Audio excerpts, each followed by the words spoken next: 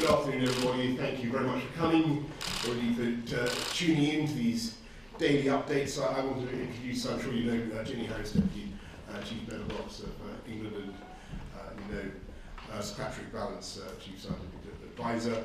I want to tell you where we got to in our national fight back against the coronavirus. Today, the Scientific Advisory Group for Emergencies met to discuss the latest evidence on the spread of the virus and the effects of the measures we have already taken to slow its spread, and Patrick is going to update us in a second about that.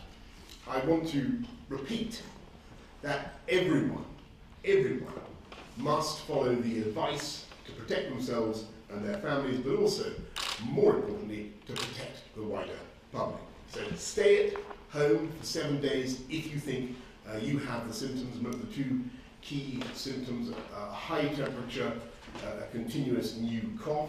Whole household to stay at home for 14 days if one member of that household thinks she has the symptoms.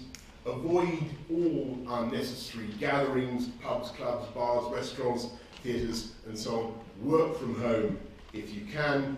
Wash your hands. And we've already announced in the last few days we will massively scale up our testing capacity in the weeks ahead, so that it's 25,000 tests a day. Huge public information campaign is being rolled out so people get all the information they need, we need to protect ourselves and others. We're asking retired healthcare professionals to come back and help us cope, help the NHS to cope with this unprecedented challenge. And we will continue, as we have from the beginning, to do the right thing at the right time and to follow the best scientific advice. And we come today to the key issue of schools, where we've been consistently advised that there is an important trade-off. And so far, the judgment of our advisors has been that closing schools is actually of limited value in slowing the spread of the epidemic. And that's partly because, counterintuitively, schools are actually very safe environments, and in this disease, in this epidemic, children and young people are much less vulnerable. And hitherto, the advice has been that we should keep schools open if possible, in order to reduce pressure on the NHS and on all other public services. But I think you'll agree that I've always been very clear that this is a balanced judgment and one that we've kept under constant review. So looking at the curve of the disease, looking at where we are now, we think now that we must apply downward pressure, further downward pressure on that upward curve by closing the schools. So I can announce today, and Gavin Williamson is making a statement now in the House of Commons, that after schools shut their gates from Friday afternoon, they will remain closed for most pupils, for the vast majority of pupils, until further notice. And I'll explain what I mean by the vast majority of pupils. The objective is to slow the spread of the virus, and as I say, we judge that this is the right moment to do that. But of course, as I've always said, we also need to keep the NHS going and to treat the rising number of cases. So we need health workers who are also parents to continue to go to work. And we need other critical workers with children to keep doing their jobs too, from police officers who are keeping us safe, to the supermarket delivery drivers, social care workers who look after the elderly and who are so vital. We'll be setting out more details shortly about whom we need in these groups. So we therefore need schools to make provision for the children of these key workers who would otherwise be forced to stay home.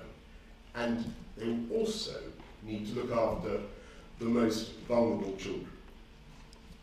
This will mean that there will, of course, be far fewer children in the schools, and that will help us to slow the spread of the disease. And these measures are crucial to make sure that the, as I said, the critical parts of the economy keep functioning and public services keep functioning. So we're simultaneously asking nurseries and private schools to do the same, and we're providing financial support where it's needed.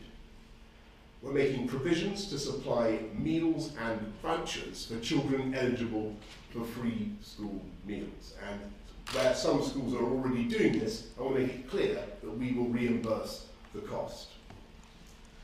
And of course, this does mean that exams will not take place as planned in May and June, though we will make sure that pupils get the qualifications they need and deserve for their academic career. Now, I know that these steps will not be easy for parents or for teachers, and for many parents this will be frustrating, and it will make it harder for them to go out to work. And of course, that's one of the reasons that we haven't wanted to go ahead. And that's why we're now working on further measures to ensure that we support not just businesses but also individuals and their families to keep our economy going, as Rishi Sunak, the Chancellor, outlined yesterday. I also need to remind parents, as we've already advised, that children should not be left with older grandparents or older relatives who may be particularly vulnerable and fall into some of the vulnerable groups. And I know that's going to be difficult too. And I want to thank families for their sacrifice at this difficult time. And I want to thank the whole country for the efforts that people are making to comply with these measures. I particularly want to thank teachers, head teachers, all the support staff who keep schools going, who are going to be able to make these exceptional arrangements work for the benefit of us all. By looking after the children of key workers, they will be a critical part of our fight back against coronavirus. And as I've said, we will take the right steps at the right time, guided by the science. We believe the steps we've already taken, together with those I'm announcing today, are already slowing the spread of the disease, but we will not hesitate to go further and faster in the days and weeks ahead.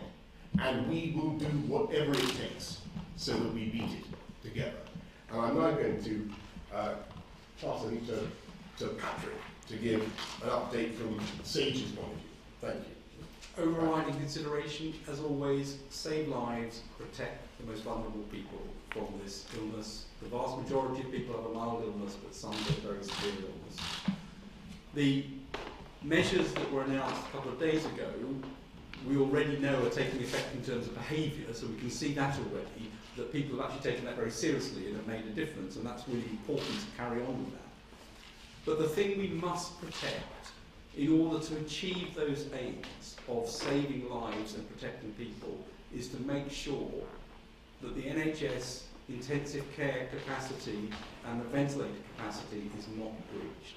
That's what we need to keep looking at, making sure we do not get to a position where that's breached. As this moves fast, and I alluded to this on Monday, more measures will be needed to make sure that happens. And right from the beginning, we said schools are one of the things you can do, but they're less important than some of the others that have been taken.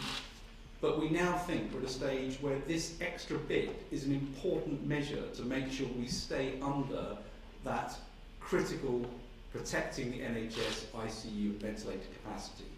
So that's the reason for now saying that this should go ahead at this time.